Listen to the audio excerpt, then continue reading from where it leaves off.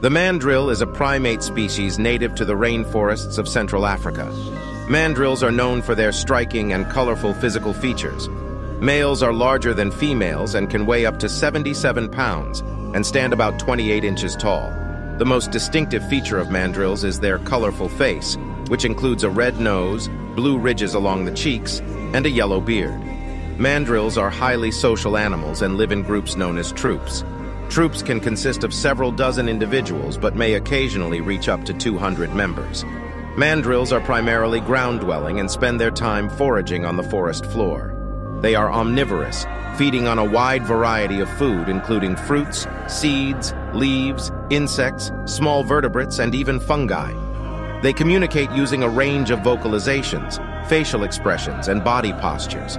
Their facial colors can change depending on their emotional state, serving as a visual communication tool.